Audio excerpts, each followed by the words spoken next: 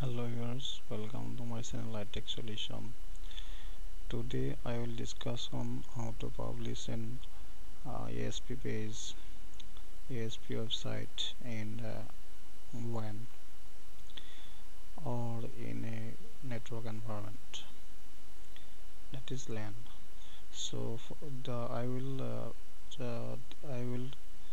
show you this in practical with three parts, that is requirement, number one, number two, IIS configure, number three, ASP package.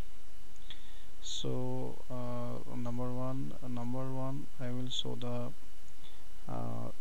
the ASP part, which the requirements is to go to the actual project. I have this web page and I will enter this page password, and login page will go to the second page. So suppose these two pages is my website and I want to publish in LAN, that is I will access through LAN, or when it will publish in IIS it will be accessible from any PC of your LAN. So let us see how to do this.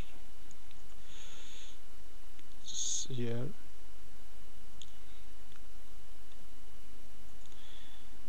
this is my project, website 1. I want to first step is to uh, compilation file option of web.config should be false, that is compilation debug is false. Next, save it. Then second thing is to right click on this project and go to publish, and in this option there are project location, so I will rename this project file folder as suppose website, or a new file can be placed here in my E drive. Suppose it is website 1. Okay, so this is website 1, and these two options should be checked. Allow this precompiled site to be updatable, use fixed timing and single page assemblies. Okay, it will started the debugging and publishing, that is message will be published succeeded. And up till this the succeed the course of this Visual Studio debugging is complete, and the folder is published in my E drive itself. So now I will open my IIS manager from control panel and see the site options and add this site in the IIS environment. So to do this, I have already said that there will be LAN connectivity in my requirements, that is IIS required. The requirement portion is here, the IIS 7 required, and .NET Framework 4.0 and advanced version is required, and LAN IP should be given as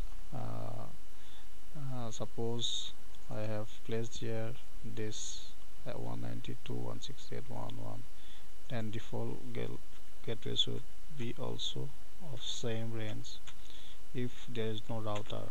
If there is a router, there should be one router IP there. So it is now okay. DNS is placed same as on the server. Okay, so no problem. Now it is being replaced here, so I go to the IIS and add this publish site to this. I have already one page here, so I will stop this web1. Yes, I should stop this web1 page and add my new page, suppose web2. So I add I will add my site in the default website to a virtual directory. So the process is this: right click on the default website and give the site name web2 suppose, and the virtual directory itself, the physical part is where I have already created. Published folder is here, E drive.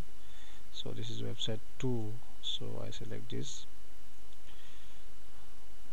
This is website website 1. This is website 1. Okay, so I check it as test. Yes, pass through authentication. Okay, so my virtual directory is created here, website 2. The next step will be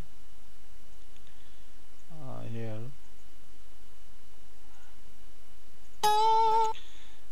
Suppose I want to right click on this virtual directory and convert to application. This steps follows to convert this as an application. So click on here. The site name is suppose this web2. Okay, click on OK, and now on this virtual folder, the default documents, check for default documents and check whether the page is here or not.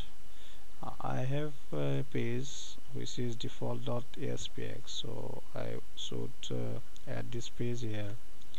This is that is default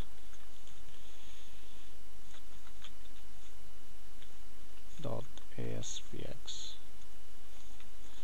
Okay, so this page is browsable and I can remove this now. So next step is to convert and that is already converted. So next is option is to go to application pool and identity. So application pool is here, so I will click on this application pool of my application pool is for web1.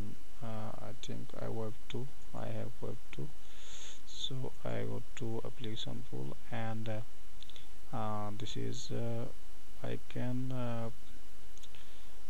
run it on default 1. All are here, all version 4.0, and only one is off. This is top, so I should not configure it because my default application pool is here and web pool is here, and both the configuration is correct as of .NET version 4.0, and the local system is allowed, so it is doing format is web page 2.